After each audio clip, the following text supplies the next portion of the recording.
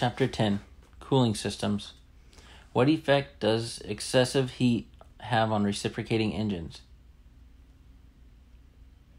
It shortens the life of the engine parts, changes the behavior of combustion, and impairs lubrication. Number 2. What is the purpose of cooling fins?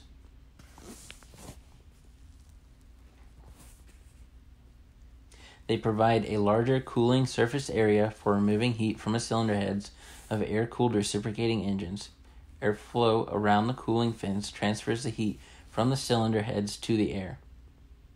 Number 3. What are the reasons for using engine cowling, baffles, and cowl air seals?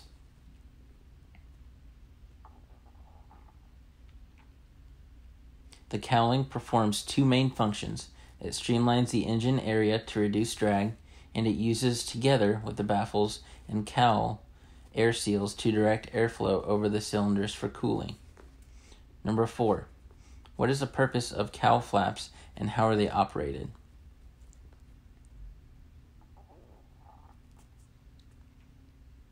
They are used to control the amount of airflow through the cooling. They are either mechanically, electrically, or hydraulically operated. Number 5. How does an augmenter cooling system work?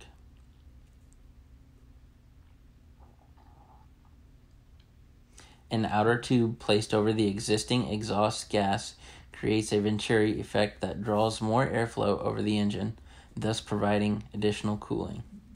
Number 6. Where should cowl flaps be positioned for ground operations? Fully open.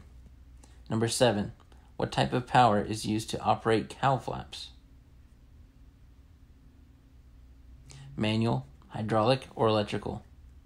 Number 8. What should be done when cooling fin damage is discovered?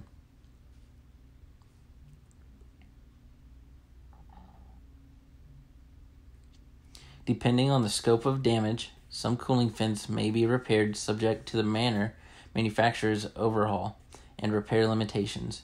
If an excessive amount of the cooling fin is broken off, the cylinder head should be replaced. Number 9. Why is cowl flap adjustment important? The movement must be within tolerances to keep cylinder head temperatures within allowable limits. Number 10. How are turbine engines cooled?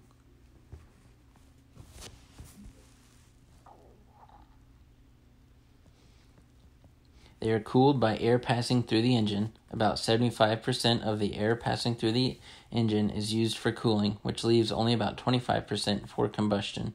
This air is used to cool the combustion chamber and turbine. Number 11.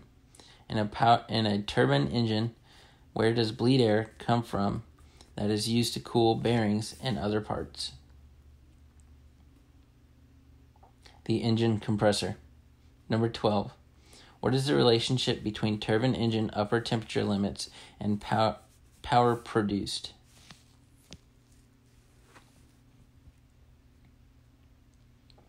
The higher the combustion temperatures that an engine can withstand without damage, the more power it is capable of producing. Number 13.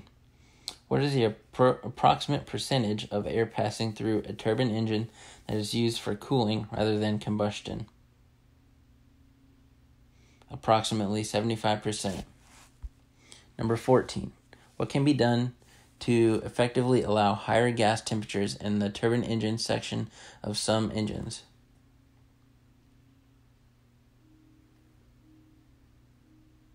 Compressor bleed air ducted through hollow sections in the turbine inlet guide vanes and first stage rotor blades can lower temperatures enough to prevent heat damage.